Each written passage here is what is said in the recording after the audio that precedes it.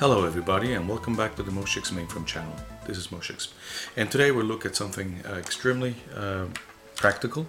We will be looking at how to work with the disposition parameter in MVS JCL. Of course this applies for all versions of MVS starting from OS 360, MVT, the beloved MVS 3.8 that we have in TK4 or on the Moshix MVS mainframe, all the way through OS 390 and today's ZOS. It also applies equally between JES 2 and JES 3.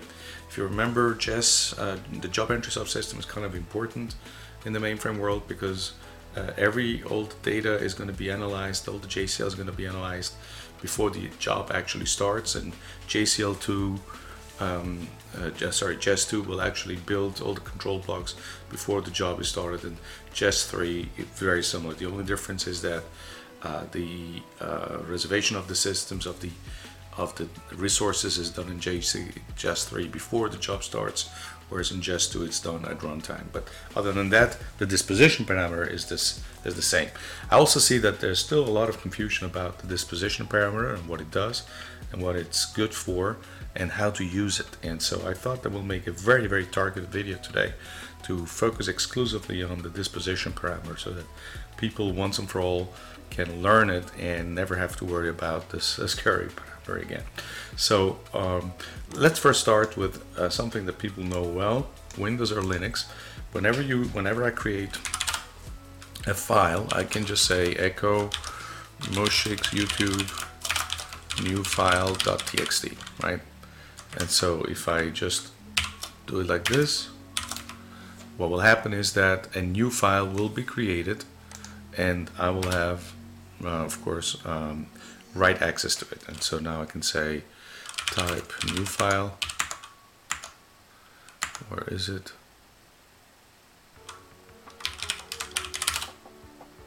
Oops, what went wrong here? Oh, echo. And so now you see that it created a new file and put in the first line. Okay, so now if I do the same command again, but I put in hello 2019 and I write to the file again, of course what will happen is that it overwrites it. It basically, it's almost like deleting the file and writing it from scratch. So the disposition of files in Linux and Windows are implied. That's the correct term to call it. So that if it doesn't exist, it will be created, and it will be created as a new file and of course registered within the directory. As you know, everything has a directory entry in either Windows or Linux, so we can find it. That is not the case in the MVS world, where a file can be cataloged, but it doesn't have to be. And so catalog is always something to consider extra on top of all the other considerations about creating and handling a file in the MVS world. And when it's, from now on, every time I say MVS, I mean OS 390, ZOS, and any other compatible system. So so that is implied in the Unix and Windows world. I can of course choose to say I append to a file, because there is a notion that files may already exist. And so Moshix YouTube channel, if I do that, and if I look now at new file, we'll see that it can append. So the append is implied by the double greater than signs attached here, right? So now what I can do is this way I create files. They're implied, they're created implicitly, and appendage is also to file. Adding at the bottom of a file is also implicit. Now there is also the notion that I need to, if I want to remove new file, I can of course remove it. If I try to remove a non-existing file, it will say it doesn't exist. So that is concerning the creation and appendage, and of course, as I said, registration in the Windows and Unix world is automatic within the directory entry. Now, how is the locking handled, right? And so if I have, I think, several sessions here, so let me start. Well, actually, tmux. Okay, let's split. And so let's see if I can remember how to switch between windows. But if I now say I open this with Vim, which means, you know, I want to open it to edit, and so if now it's open here for editing, obviously, and just say I go here and I want to add it. Nothing. If I know, go here and let's go to the other pane, and within tmux here, within the other window, I can now say echo third line new file. So as you can see, nothing prohibits Linux or Windows to just overwrite another file. If I now do here, type new file, what is it, new file dot text? Where am I?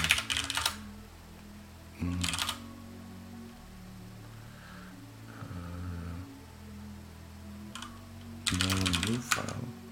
Yeah. So if I do more new file, we'll see that they just added another line. Now this guy doesn't know anything about it. So what this means is there is no locking, implicit locking in Unix or Windows. No implicit locking. That's key, and very, very dangerous, of course, for a production system. Now, you can do some locking in Linux, for instance. I don't know about Windows. I would suspect there is a little bit of more locking. Either you can do it programmatically within your software, saying before I access a file, I create a lock file. That's how it's often done in the Unix world. Although there is also a flock command which creates a lock. Okay, very few people know how to do it. So there's no implicit locking, and as you can see here, Vim here still doesn't know that the file that it's editing has been updated. If I now do this as the third line, it will just again overwrite. Now Vim here is smart and says, hey, the file has been changed since reading it. So Vim is smart enough, and it will just it will still write it again. So but it's the software that has to check for it. It's not, the operating system doesn't give you implicit locking within Windows or Unix or Linux, all those kind of operating systems. And that's kind of the POSIX standard. So as you know, file systems have and the operating system have to conform the POSIX standard to be something that people, you know, it's kind of like saying when you get into a new car, you've been driving Fords all your life, and now you want to drive a Mercedes. You don't have to relearn the interface. You know that the key switch is going to be somewhere on the right of the steering wheel in the let's say in North America, where people drive on the right, and that there's going to be a gear that you have to kind of put in motion, and that the pedal on the right is going to accelerate, and the braking pedal is to the left of that one. So it's kind of similar. POSIX makes those kind of assumptions that you should be able to navigate any Unix or even Windows file system with the knowledge that you already carry. Now MVS of course doesn't have any POSIX. Even ZOS itself doesn't have POSIX compliance on the file system on the ZOS side. Of course, in the USS side of ZOS and OS 390, the Unix system services for ZOS, in there it's POSIX compliant on the Unix file system within ZOS. But we're talking here about disposition, so that we're talking JCL, where there's no POSIX compliance whatsoever. So this is how it works in the x86 world, and in the POSIX world, there's no implied locking. You have to kind of either do programmatically or start to use some kind of operating system directives. Now, on the mainframe, however, of course, all those things work differently. So that's why the DISP parameter exists. I have here a simple job, which is just an IFBR14. As you know, IFBR14 is a very simple program that enters and immediately exits again, so it does nothing. And this is a very handy program to use because it does nothing, and then you can use the JCL around it, let's say, to create a file or a data set. So if I wanted to say new data set, then I could say here my data definition, and then I would give it a name, Moshix YouTube example one. You can have up to 44, including the dots. Remember, only up to 44 bytes, characters long dataset names, including all the dots in between within MVS. And then at some point I will have to start coding the disposition. So disposition, as I was saying, handles what happens with the dataset at creation. So I'm going to say creation, normal, termination, and then abnormal. Okay, I am running out of line here. Append. Let's make a little space here. So we code the disposition parameter for when we access it or during normal execution, what happens with it when we end normally, when the step, and this refers to the step, of course, when the step ends normally, and what happens with the data set when the step terminates abnormally, when they have an event. And so within that, you have these three possibilities. So here in the first one, you can either say new, which means you're creating it new, or you can have share, which means it already exists and you're able and you want to share it, but then you have to make sure that there's only one job or one step writing to that data set, and all the others should be locked out. Old means that it exists and is not to be changed. So this is going to be for all jobs consuming a data set, reading from it but not writing to it. And this is the way that you make sure that your job doesn't by mistake write to a data set. So you should always make use of the disposition parameters in an intelligent way. And mod means it exists and I want to append to it, but this only works for sequential data sets. So then we have the second step here. What happens with it within normal termination? Usually you say keep, and that's implied.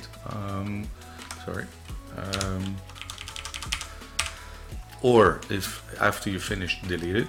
So this is an effective way if you want to create a temporary data set, that if you write here delete, it will delete it at the end of the step. And then you can also say, of course, what I want to do with it. So if you want to catalog it or you want to uncatalog it. So those would be catalog or uncatalog. Catalog. Okay. And then you have the last part, which is abnormal ending, that the step failed. And then you want to say either keep, the same thing, keep, delete. Usually you want to say delete, okay, or on catalog, whatever you need there. And so uncatalog, of course, doesn't mean it's actually done. It just uncatalogs it. So you have to be careful whenever you remove something from the catalog. It doesn't mean the data set is gone. You just uncatalogued it, and that's different from Windows and Linux world. There, if you delete it, it's also automatically gone from the directory entry because of the whole inode structure. But here you have to know what you're doing, and so you have to study the disposition of the file carefully. It's almost the central part of every JCL job. And that's the first thing I always check is what is the disposition? What is the author of JCL trying to do with this job, right? And so I can do something like this, okay, to my new file. And so this job here with the IFPR14 would handle it this way. Now, if I create a new file within MVS, I will also have to specify the DCB. So here we have to say DCB and then record format, right? You need to say record length.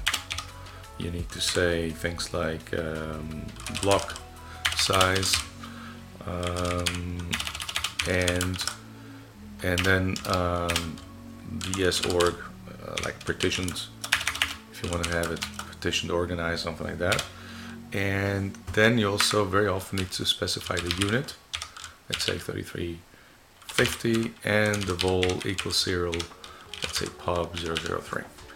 Right? That would be a whole specification for new data set. So, and of course the DCB needs to be specified to later versions of MVS, such as US have more automation around here than you would have here, but in MVS you still need to specify a lot of stuff there. So let's look at some examples.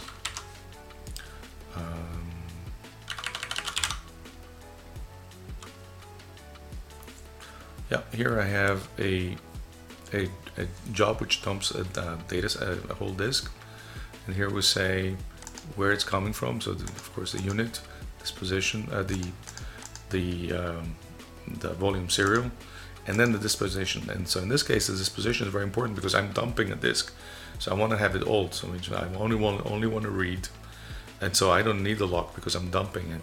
And so otherwise, if I put it like in share, I would get into all kind of locking conflicts. And by the way, conflicts or locking in MVS is called NQ DQ because there's a macro for it. So you can actually go and see all locking activity.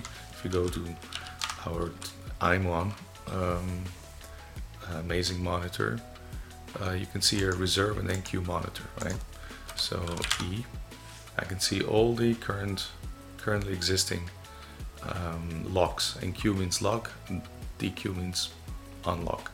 So I can see here there's some user active here right now, this user, and he is currently looking at sys1 command proc, and so there's a lock on that. Why he's using that, why is he looking at that file, I don't know, but he's looking at it. Sys1 help. So let's see here who is active.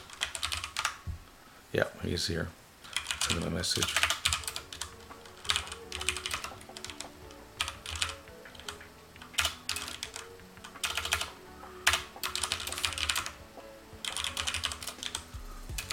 User, let's just copy this.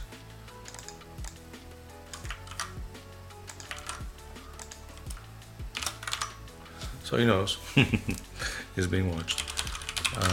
That's the beauty of our online Moshix mainframe. There's users there, you can do fun stuff. It's not fun to run a whole mainframe in a single user. It's just not meant to be like that. So let's back again to our example. And here when we then dump the disk to a tape, I say unit tape, I need to give it a private label. And then disposition catalog. So I disposition this as a new data set and I catalog on MVS, not on the tape, of course. So now MVS will know for eternity that there is this data set here on this tape. And that connection is created. If you want to access this data set, it will say, I need this volume here, right? Standard label volume. So, so that's how this works with cataloging tapes. It's very important to know that if you write a data set to a tape and then throw that tape away or that file, doesn't mean it's gone from the catalog. And uncataloging sometimes may actually require for the tape to be read in again. I've seen that happen.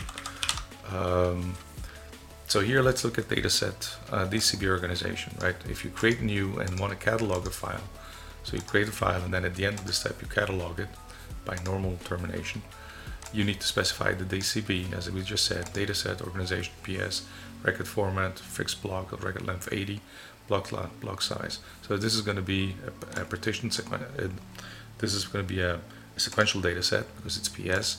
If it was PO, it would be a partition data set. And then, of course, you need to specify the space parameter, how many tracks, right? And how many primary tracks and how many of this refers to this. So 425 tracks. If you have cylinders, sills, it will try to allocate cylinders, and how many secondary extensions, and then release the release parameter at the end of for all the unused space. And then you have the data set name only here. Okay. It's important to understand this block here very, very well. If you work with MVS, it's kind of, this is the bread and butter. You have to understand what's going on here. The volume serial, the unit. Sometimes you can write here sys DA if it was specified like that. That's an installation parameter, right? System direct access. There's other names, and so even this could be grouped by whatever you have in here. So you need to know exactly what's going on there. and then the disposition, as we said, it's the most important part. And that's why I actually, when I write a new dataset definition, my preferred way is to have new start with the disposition, because that is kind of given. It's not going to change. The dataset name could be changed, right? New catalog, and then the dataset name, so that you also know exactly how much space you have. You need to change. This is always going to stay, right? That's other people who like to start with the dataset name, whatever, but this is how I like to do it.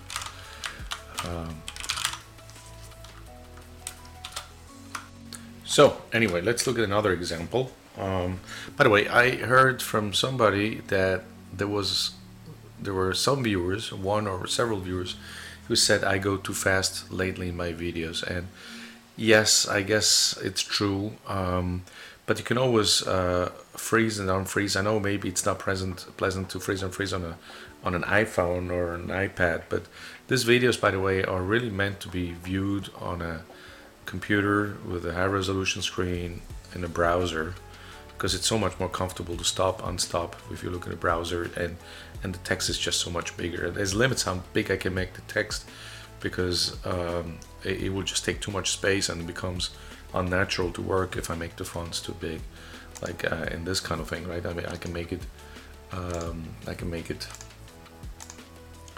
24, but then look at this. I mean, it's maybe pleasant for you to look at, but there's really not much text I can put on and this is a giant screen that I'm looking at, right? So I think for this purpose of SSH sessions, I kind of have to restrict it to, I think, about 20. It's kind of the maximum, right? Like this. And then I think it's still readable. It still looks huge to me because I'm sitting, I think, about 20 inches from the screen right now, because I also need to be close to the microphone. So it's the reality of making videos. You always have to think how it looks to other people, how you can work.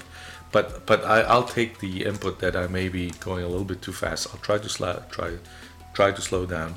And I also know that when I kind of thinking, and I know I'm being recorded because I'm making the video and I have to type, I start to mumble a little bit. Maybe my language is not that clear anymore. I do have my own very particular pronunciation of English, which is a mix of really. I lived in California for years, and I lived in the East Coast for years, and now I'm down south in the U.S. So I know that a lot of people not used to my accent, and especially maybe people from Asia or from Europe. I'm sorry about all that. I'm trying my best. All right, so we said we'll look at some more examples. I have an example here where we see again. This is, by the way, if you don't know this, this is the receive job written by Michael Rayborn, I believe, that allows us to receive transmit packages. What I mean is those packages here, the one written like this, XMIT, right? There is no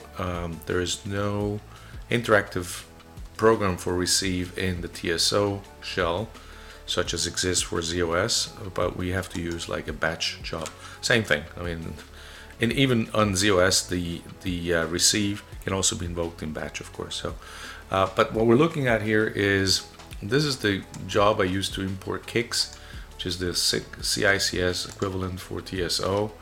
And here you see how we deal again with the disposition. Okay, very good example. New, delete, delete. Okay, so remember, the first one says what happens at creation when the job gets started. The second one says what happens on normal termination on the step, which means the step finishes and moves on to the next step. Or if it's the last step, then of course it's the end of the job. And then the last one, delete, means what happens to this data set if there is an abnormal termination. So you want here, or I wanted, because I think I wrote this JCL, I wanted it to be created, and I want it to be deleted in both cases. So it's really a temporary data set. That's what it all means. So this thing here is a temporary data set. And then, well, actually not this one, but the step this is like a temporary data set used by Receive 370. And so we wanted, of course, because it's a temporary data set just for this execution of this one instance of Receive 370, we want it to be deleted anyway at the end of the step, whether it's successful or not. So that makes sense. And then let's look here at the DCB a little bit. Well, there's no DCB, but there's a space parameter, which is strictly speaking not part of the space of the DCB parameter. And it says we allocate 300 tracks, 60 additional tracks in case we run out. And it doesn't say release here because the data set, so it means that if we close the data set and don't use all the tracks in this case, or cylinders or whatever, then it would release those. That's what release, RLSE, means, right? It's I'm gonna write like this, RLSE, right? But there's no need to write it here, so you kind of need to understand how all these parameters have relationship to each other, because if I'm deleting it, doesn't matter, right? Because I'm always still going to delete this data set, so that's why we kind of close it like that in this case. So you can't just take formulaic pros and just copy it in here. You have to understand the relationship between the DCB, the disposition, and the space parameter, right? Those things are kind of important, and if you don't make it work, you will always have suboptimal execution of your jobs. In the worst case, you'll litter your DASDs with data sets that will take you many hours of work to clean up afterwards, because you'll have to find out, is it used, what is it used for?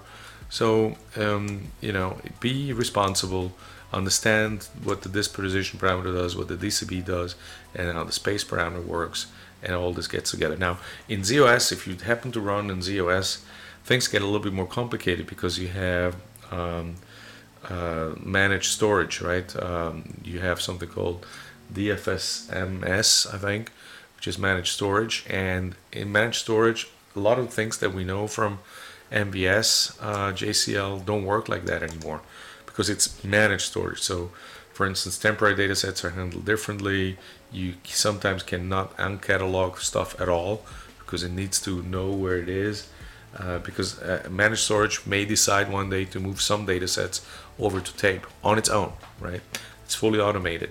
So and I have a video here in my YouTube channel where I talk about differences between MVS and ZOS, and I say MVS is a lot more elegant.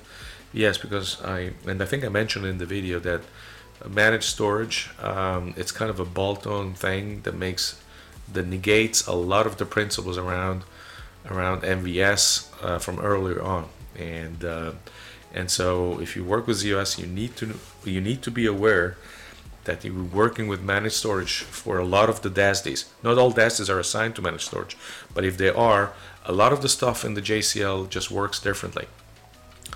And so there is really no workaround to reading the manual in the mainframe world. You can watch YouTube videos all you want, but eventually, I guess, you will have to sit down and read some manuals, and because things are different sometimes, and there is a finesse to how things work together. Okay, let's see if we can find another example. All right, so here's a job, dataset audit facility, something I installed on the mainframe MVS, on the cloud MVS mainframe.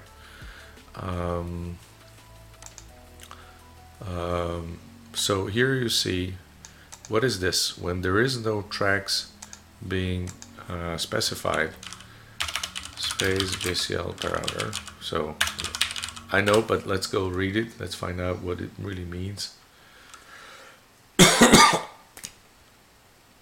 Sorry about the cough.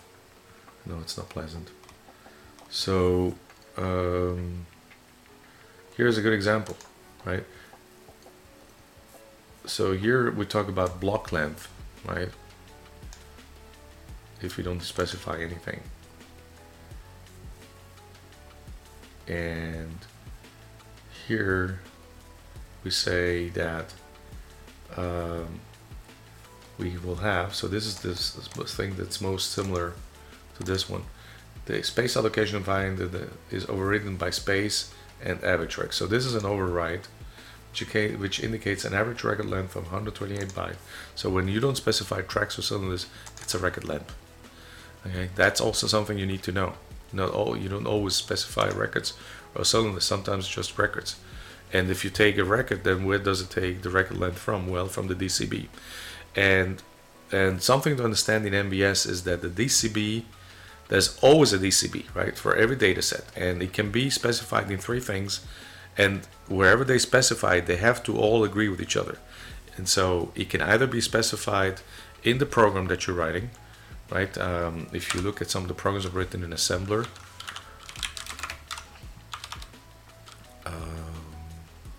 who am I? Do I have a DCB here? Nope. Do I have DCB here? Nope. I believe I have a DCB here. No. Nope.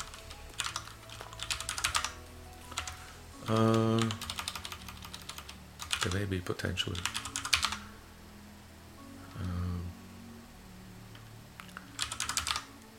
Find DCB. Yeah. So the DCB can be specified in the program source itself, the program that you have, and then you can even have record format, block size, record length, length of record.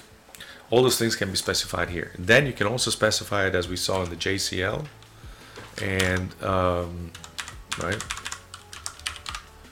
If you specify it in the JCL, it cannot be. Oops, sorry. There's no JCL here, but let's go back here.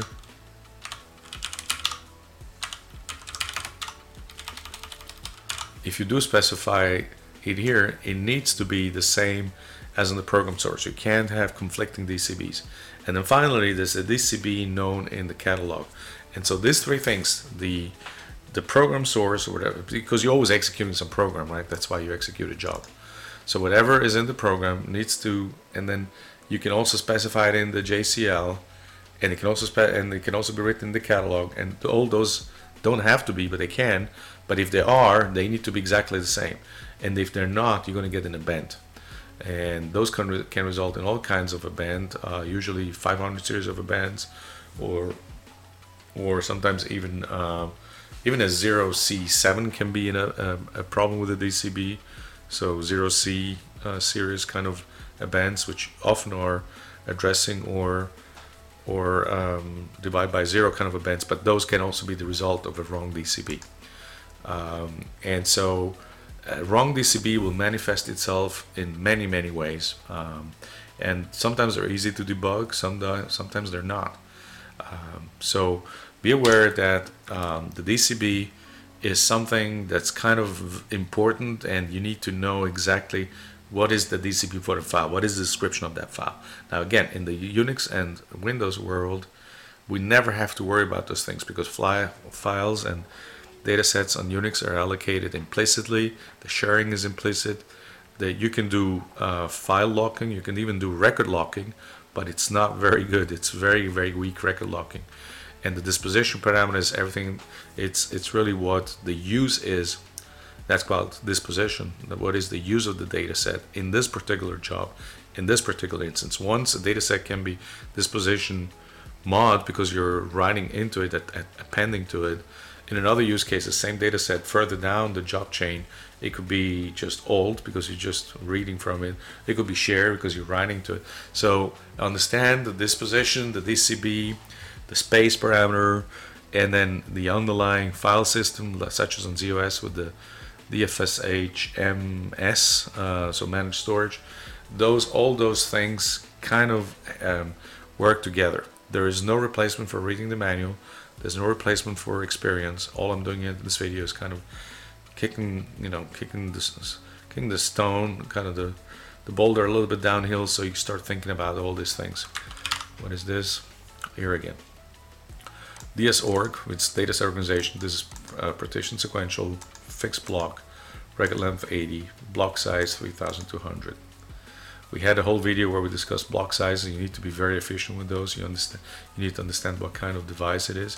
So is this a good allocation, block size allocation for pub 002? Well, let's go check. I don't remember what pub is. There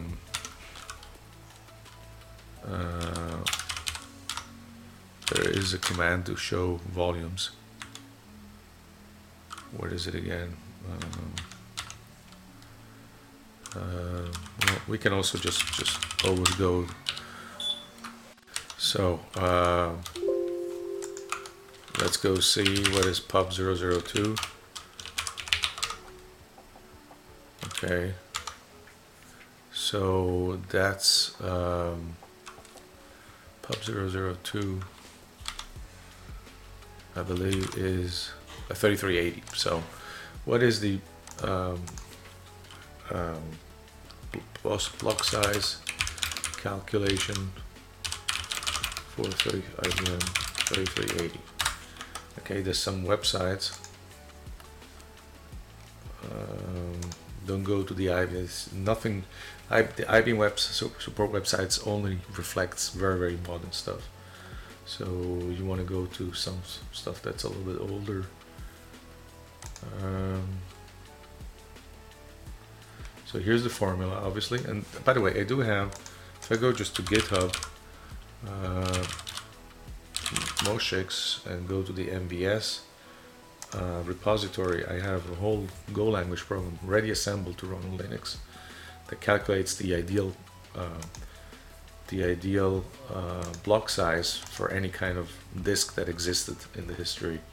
So it goes from, you can see here, 2311s, 2314s, up to 3390, so it will calculate the ideal block size. But so you can just download it and run, and it's written in Go language. It has an extensive help facility. It's a whole little program that I wrote in Australia last week. Sorry, not last week, last year.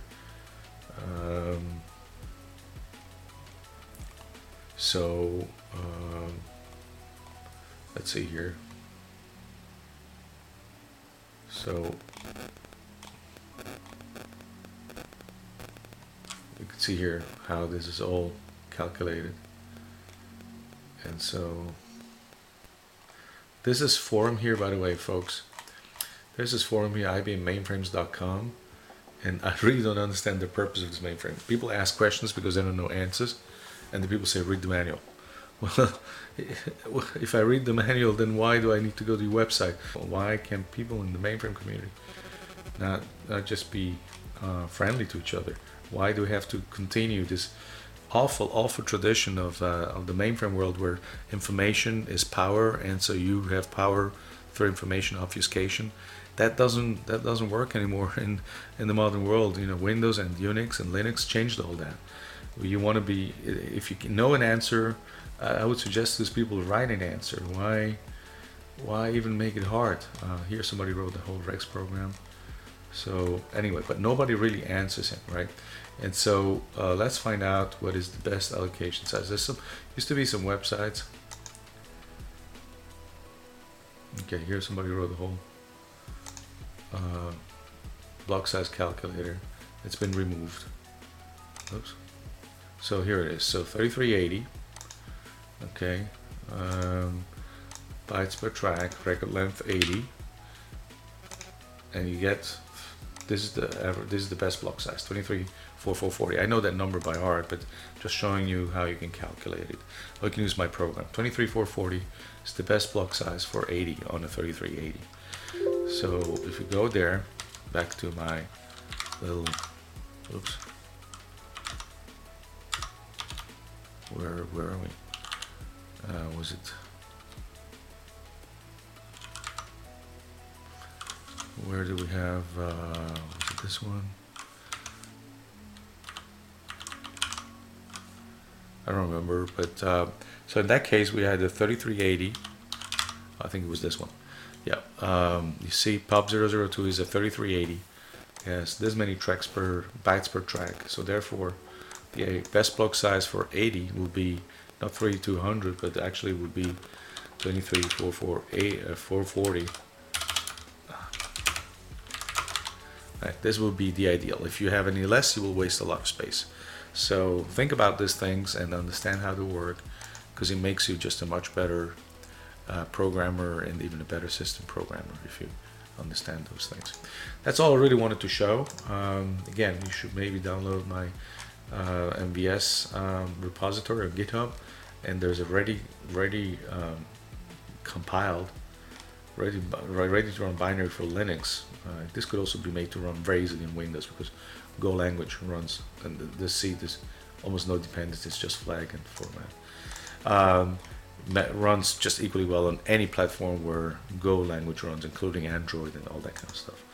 And this is what it will give you 23440 for 80. Just remember that. If you have 80 record size and the 3380, 23440 is not hard to remember.